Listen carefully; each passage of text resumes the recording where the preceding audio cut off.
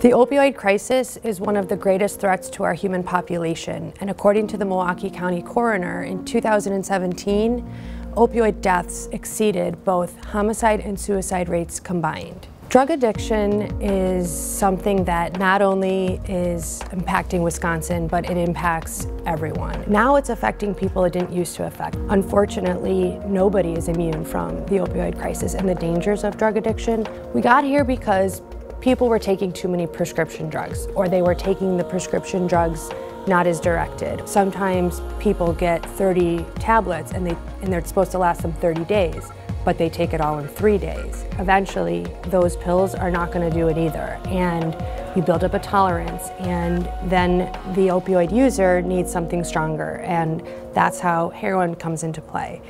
4 out of 5 heroin users say that they've started prescription drugs. They started their heroin use with a misused prescription drug. Another thing that contributes to the opioid epidemic is the fact that we as consumers don't necessarily police our own families or police our own medicine cabinets.